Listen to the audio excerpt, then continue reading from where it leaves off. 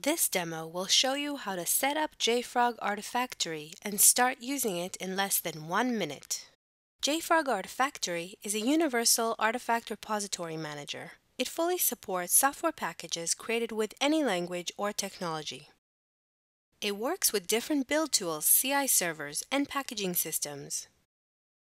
After requesting an Artifactory license or as part of an upgrade notification, you will get an email from JFrog containing a link to a special bin tray page with Artifactory downloads. Let's start the Artifactory Pro standalone version download.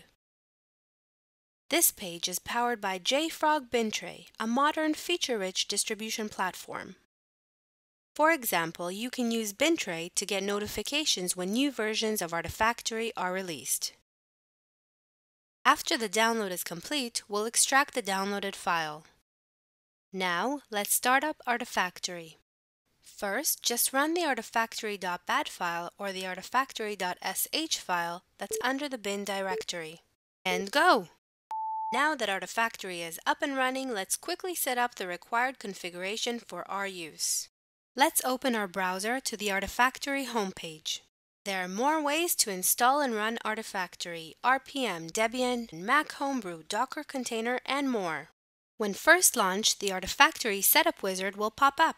This wizard will easily walk us through the setup process. The first step is to provide a license key. Simply paste it here. This can be either a trial or your permanent license. We will skip the proxy configuration, which is used for advanced intranet configuration and can be revised later on if necessary. Now we can choose which types of repositories we'd like to set up. As a universal repository manager, JFrog Artifactory supports a great list of technologies out of the box. We'll choose CocoaPods. And done! Artifactory can be used as a local proxy for CocoaPods repositories.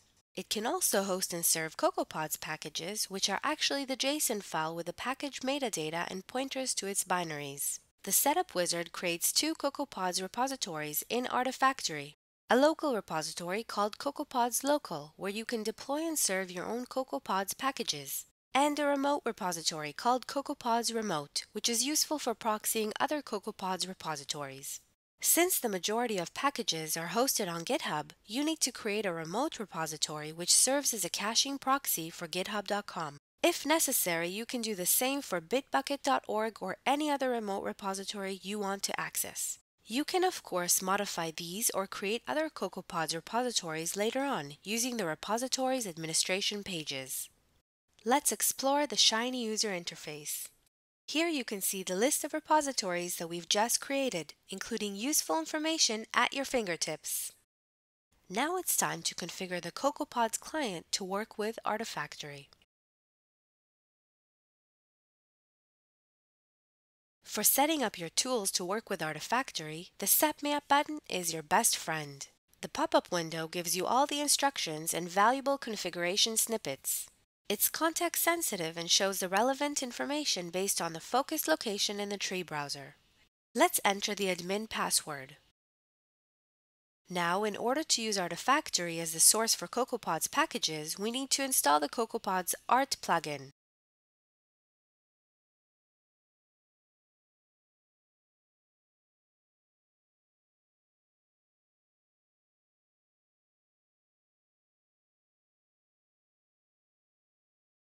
Let's add Artifactory as a new source for CocoaPods packages using the pod repo art add command.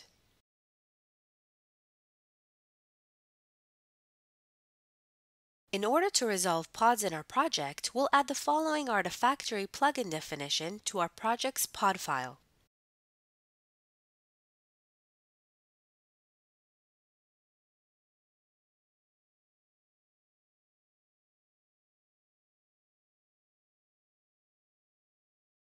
And that's it! Let's run the pod install.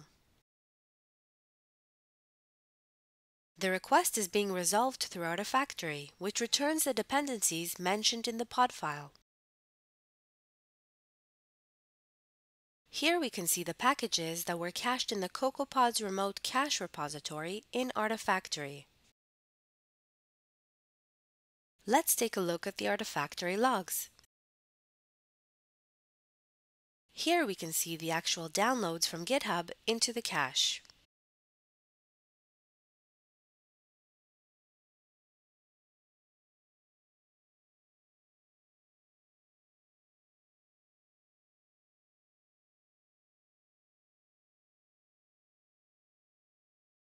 Now it's time to deploy our own pod into Artifactory.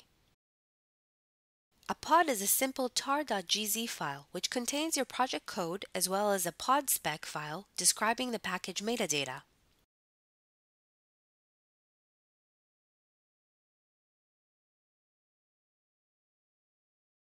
Let's create the pod spec file in our new project. Next, we'll archive the project.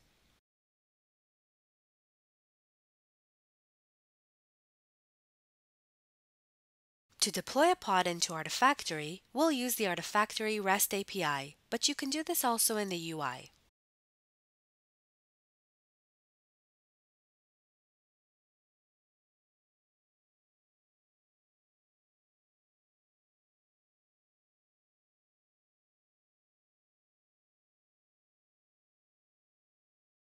Now let's go back to Artifactory. Here we can see our published CocoaPod package in our local CocoaPods repository. Naturally, the metadata files were added as well. This concludes our CocoaPods screencast. Did you know that JFrog Artifactory supports all major package formats, CI servers, and build tools, so you can use it in almost any ecosystem you have set up? If you're not using Artifactory yet, visit the JFrog website to download your free JFrog Artifactory Enterprise trial today.